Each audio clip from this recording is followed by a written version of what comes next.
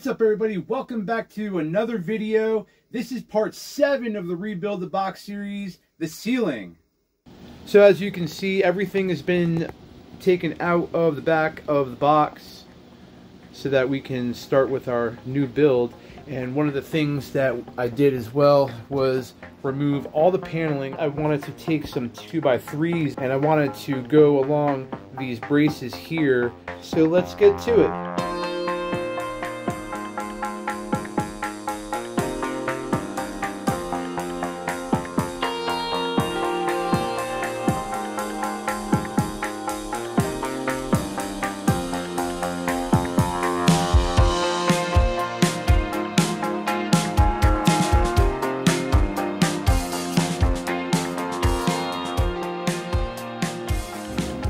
Slip this into place.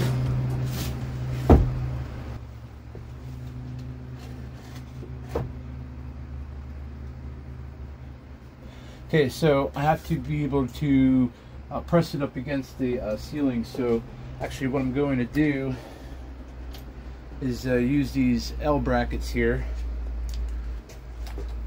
and use some existing holes that are already in these metal ribs.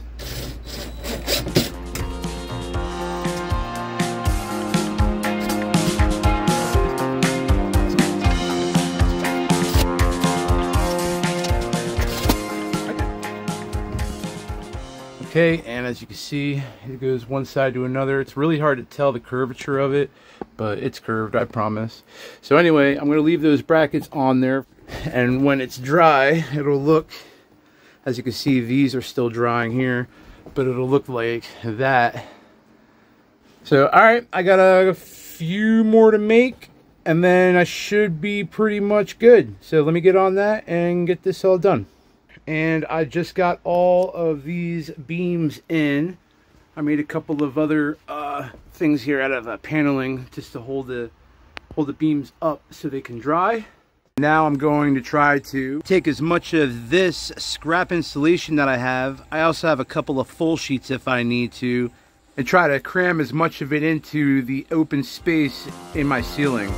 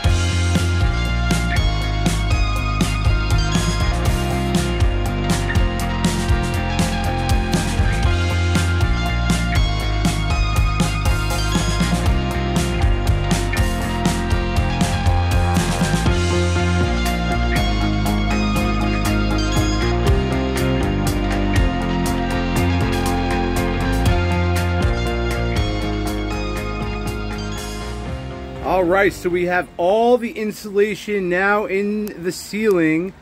I used as much of the 1-inch insulation as I could, but winded up running out, so I winded up repurposing the green stuff, which was the thinner stuff, but I actually doubled it. So I actually had double the insulation that I had before, which I didn't even realize I only had one layer in.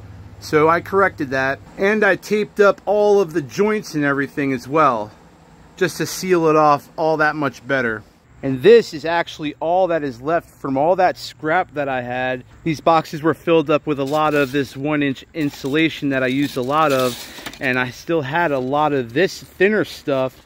And as you can see, I don't have very much left, so I'm gonna save some of this just in case I need it for a future project. But otherwise, let's get on to that paneling.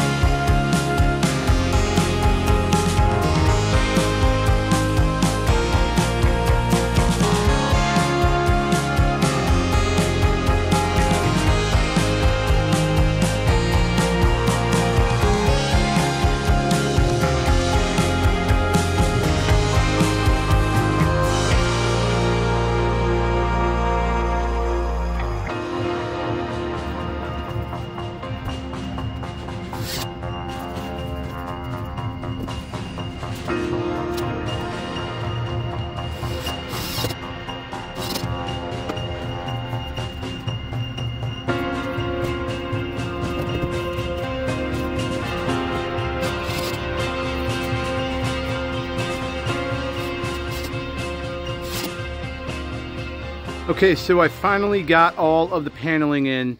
Couple of things to note. First of all, I screwed up when I was cutting the first time, and so I cut this panel too short, and it was supposed to be directly in the middle because that's how it is on the vent fan, directly in the middle, because the one board's going to cover that.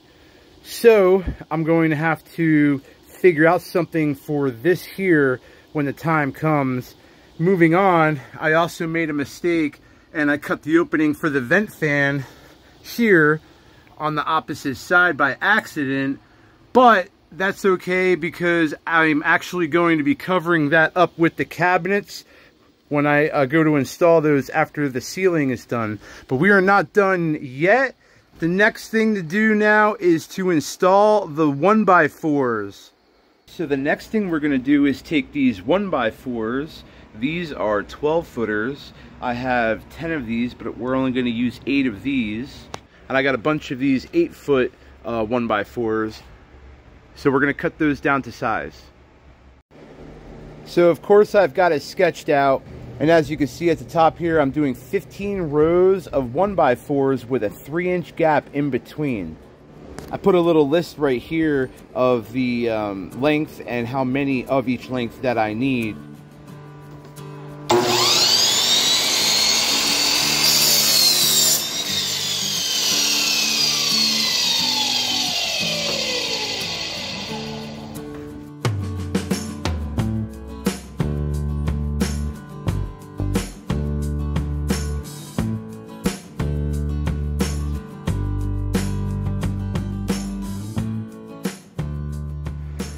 Alright, so I have all of the pieces cut out.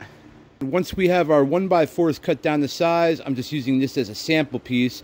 What we're going to do is we're going to take this thinner 3/8 of an inch insulation and cut it into 2-inch strips. We're going to glue them to the center of the board, and that'll create our spacing that we're going to need for when we mount these to the ceiling.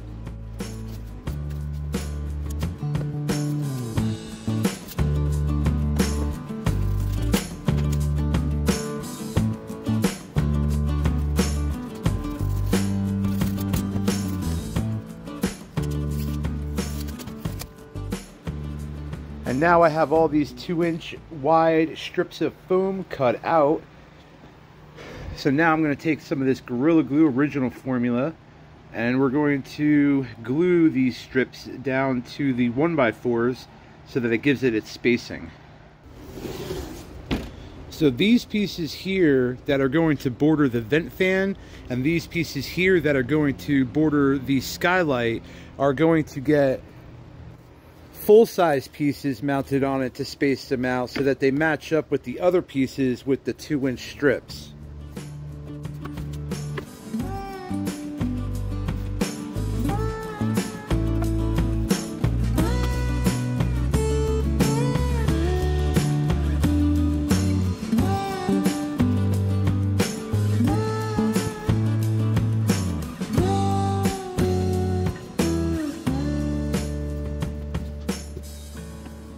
Alright, well, I have all of these strips glued down to the 1x4s there, and a whole pile of them here. And actually, midway through, I actually switched to this Gorilla construction adhesive that I've used on other foam board projects. And so the reason why is actually because if you look at like that one right there, for example, you see how it starts to foam up and foam out? And you got to be careful because if you let it go without realizing it, it could actually push your piece off of your project and it won't stay flat against it. As you can see on the right side, it's held on with the construction adhesive. You see the little white that's coming out right there, and it lays flat and it doesn't expand. So we're going to let these dry and we'll start painting. So after I got the foam on there, I went ahead and painted the bottoms of these pieces black. I got these long ones here and a bunch of the shorter ones up here, as well as a couple of medium ones over here. We're going to take some of these LED lights and we're going to mount them to the boards. I have 2 of these boxes, which I believe each one of these rolls is like 50 or 75 feet.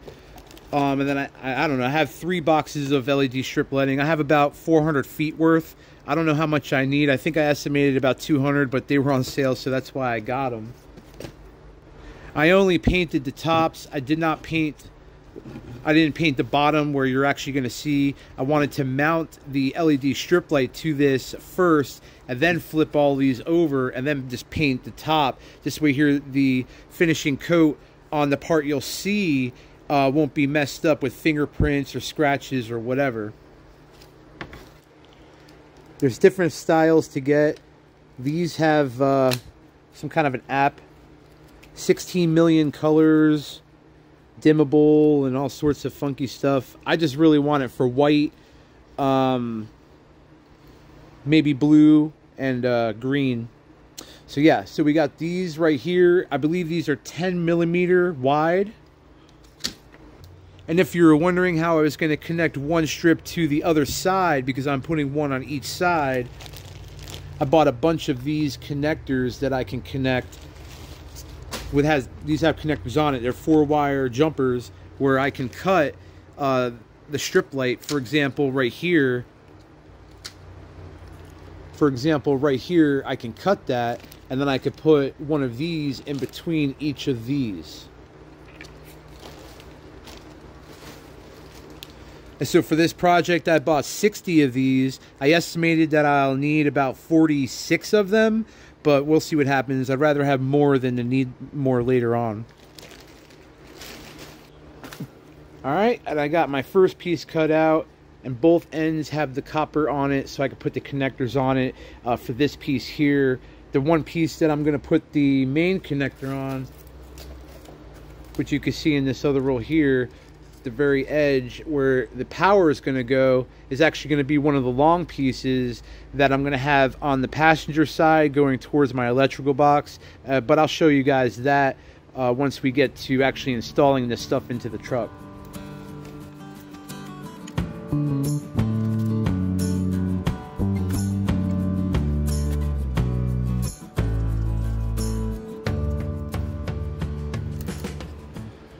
Alright, and you can see it's mounted to the board, and so obviously you're not going to see it when you're looking at it, so it's going to shine up. So I left a little bit on each side. That's because of the length of the board compared to the length I had to cut the strip, but we'll address this issue when we mount this together and connect them together and then connect them to the rest of the panels. I might have to trim off some of this foam board in order to tuck this and the jumper wire into, but we'll figure that out when the time comes.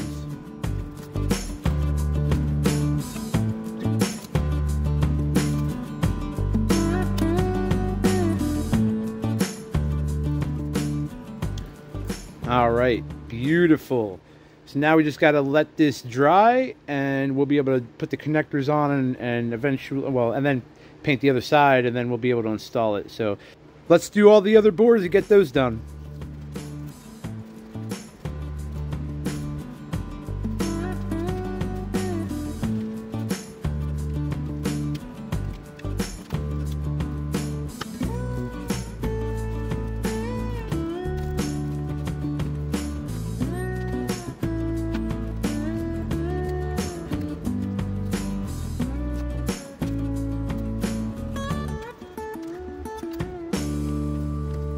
Well, I didn't record myself doing all of this LED strip on these pieces, but it took quite a while. But anyway, I got all the pieces with strips on both sides.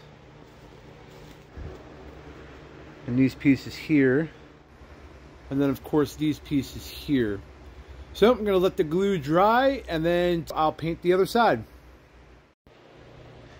All of the LED strips have dried to the underside of these boards. So we're going to flip them over, and we are going to do the final coat to the other side.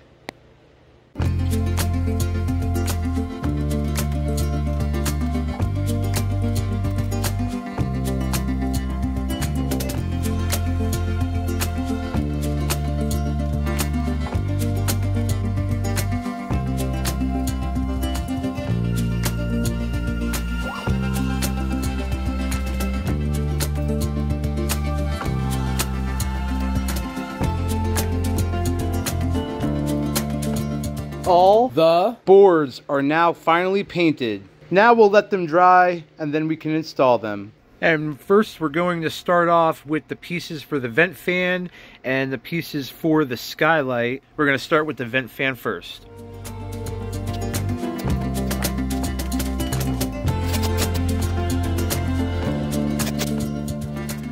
So I'm going to pause right here because I wanted to show you, I don't think I did before, but I actually marked the wall where the metal beams are and then where the wooden ones are. So this one is a metal one, that's wood, and then that's wood, that's metal, and that's wood. The metal ones are what is holding on the paneling. The wooden ones were meant for these 1x4s.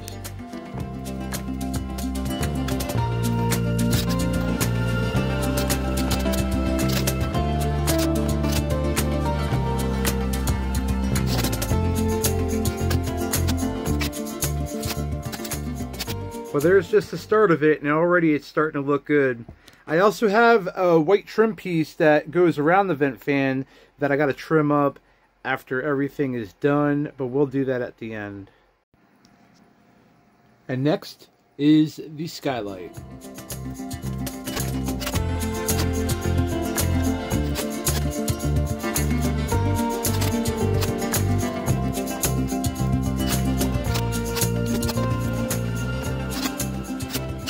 Alright, so the vent fan and the skylight are now trimmed out.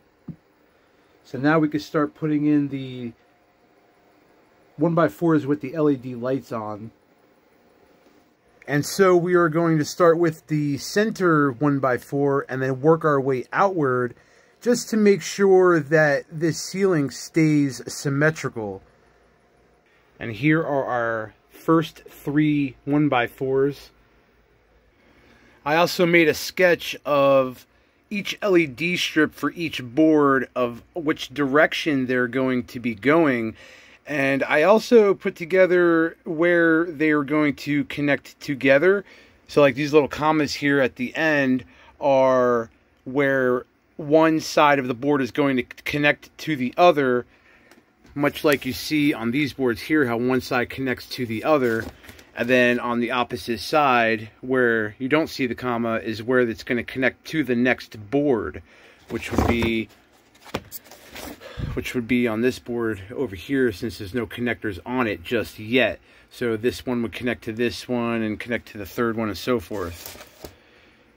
And I also have a couple of spots where I need to put 3-ways, just because of having the vent fan and the skylight in the way. So I'm going to need at least a 3-way there, there, and there.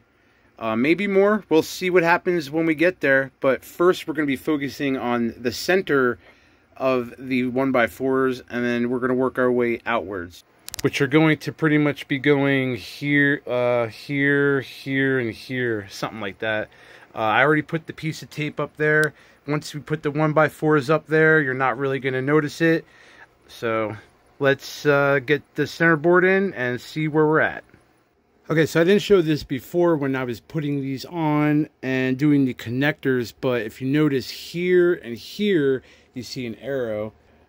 This side here, this top here, is where we need to put connectors on to connect it to, this is where we need to put a connector on to connect it to the next board. So this is power in, so power's got to come in here, all the way to the end, cross over to this one, and then power all the way back up here to go to the next one. So I have the center line where my 2 pieces of paneling meet from each side, except for my mess up. But I did measure everything out, and I did make a mark right there where my center point is, so I have something to go on for that side. So now I could put the first 1x4 in. So that's the first board in, and we'll continue that back here between the vent fan and the skylight, and of course back behind the skylight. Now, little things like this, or how you can see some of the wood right there because of the screw. I could always go back over that and touch it up, which I probably will after I'm done with everything. So I changed out those screws, and I also double checked my math, and instead of 3 inches, I'm going to do 2 3/4 of an inch. And so what I did was I made a template out of foam board. So this way here I could just stick it up like that and put the next board in and do that all the way across until we get to the walls.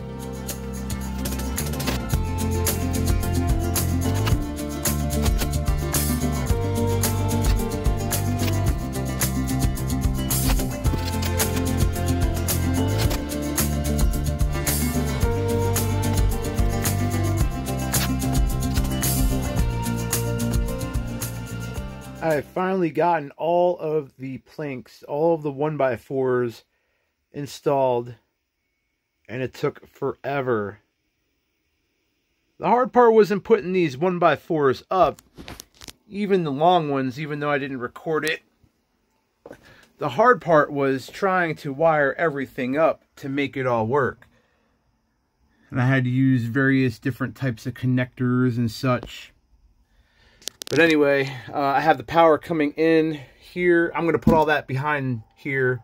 So when it comes to all the wiring and stuff, you're going to see some stuff like that for now.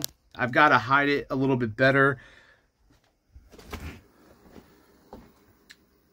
Just like up in there, you see the jumper wires. But they're pretty much tucked away for the most part. But all in all, it came out pretty good. The power comes in through here, and then there's 2 different lines that I could use. So the one line, actually, I ran it up into the ceiling there, and it comes out and plugs into this one right here, which plugs into this one. And so that line there is these 3 boards on its own circuit. The other one I have is a splitter, and I have the one going up to this board that goes down about halfway and then back. And then the other side of... And then the other side I have going to... Oh yeah, that's right. The one was... I already put that in there. So it's already ran through the wall. Anyway, it was a lot of figuring out, but I got it. This is a little tip for anybody who is attempting to do this type of thing with this LED strip. Just note that there are arrows that depict which direction the light actually travels.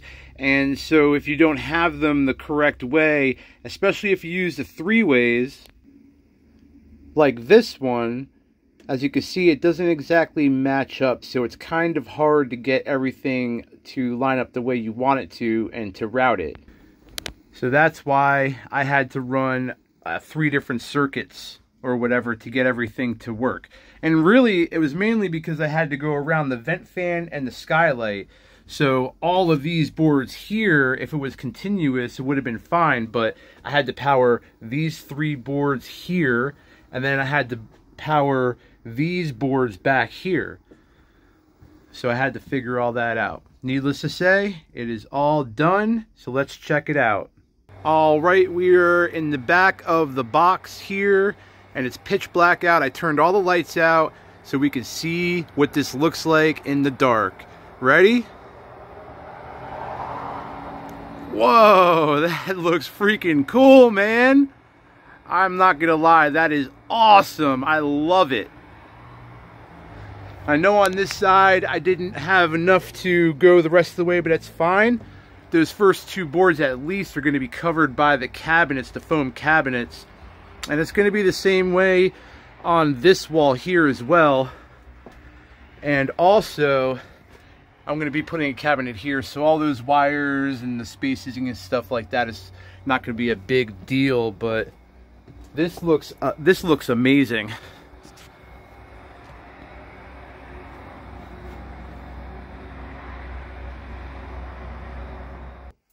Thanks for watching. Hope you enjoyed. You could do this in a van, your house, wherever. Give it a try. Like, share, subscribe. Drop your thoughts and comments down below. I appreciate all the love and support. And we'll see you next time. going for a car ride.